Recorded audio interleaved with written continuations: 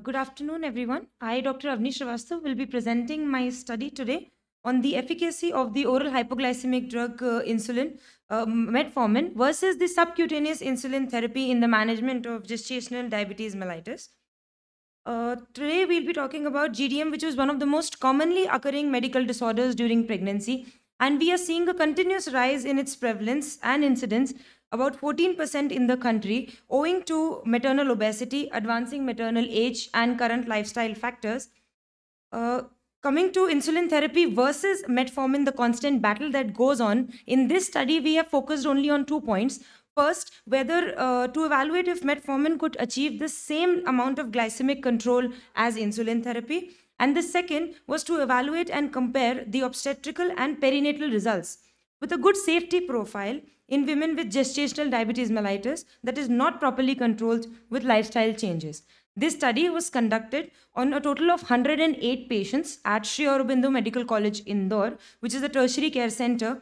The patients who were put on metformin were 52, and those put on insulin therapy were 56. And the method of testing for the presence of GDM was a 2-hour 75-gram glucose OGTT done at the hospital, where we correlate the fasting blood glucose and postprandial blood glucose levels, occasionally with HbA1c interventions if we suspect overt diabetes mellitus.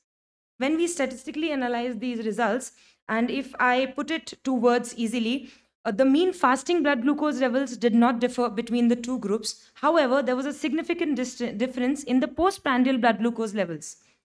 In the metformin treated group, the postprandial glycemic control was much better. Hypoglycemic episodes were significantly more common in the insulin treated group, which we all know is a common complication on patients who've been put on insulin therapy. Women treated with metformin gained less weight from the enrollment to the prepartum visit, that is the pre-delivery visit when we track the patients.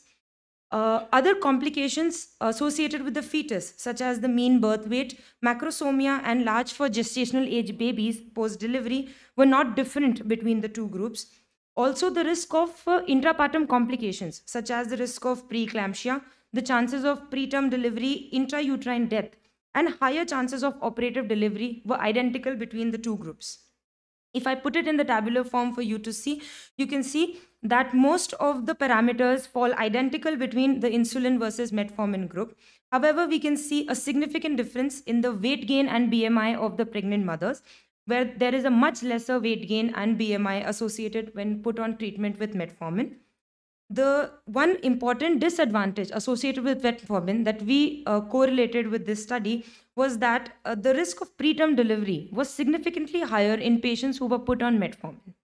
This can be attributed to the fact that when patients are put on metformin therapy, when this therapy is continued to over a period of 9 months continuously, these chances are higher.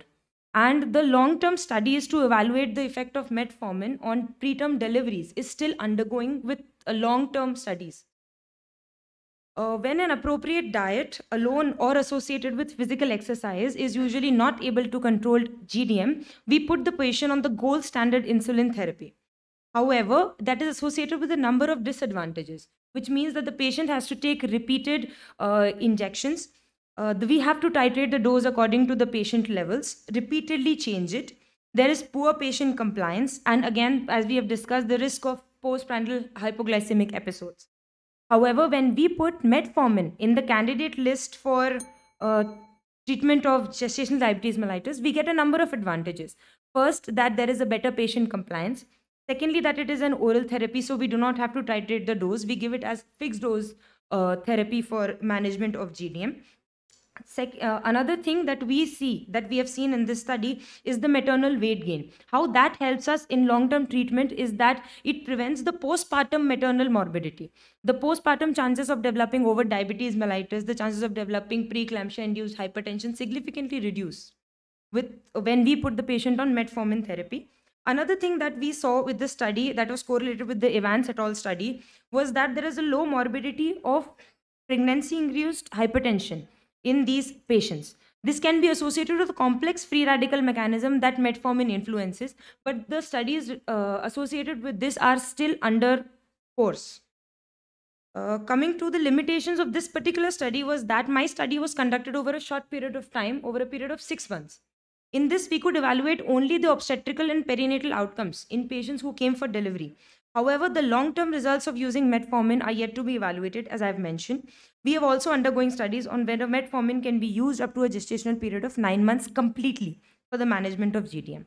In conclusion, metformin can be used in patients with GDM, but is particularly useful for patients who have mild degree of gestational diabetes mellitus, not overt. In some cases, we can also put the patient on insulin plus metformin therapy, but we have not evaluated that in this particular study. Oral hypoglycemic agents hold a probable and hopeful future in the management of GDM because of owing to better patient compliance, improved insulin sensitivity that these drugs have a property of, no significant patient risk, better affordability, lesser patient monitoring, and lesser postpartum morbidity. These were my references. Thank you. Questions?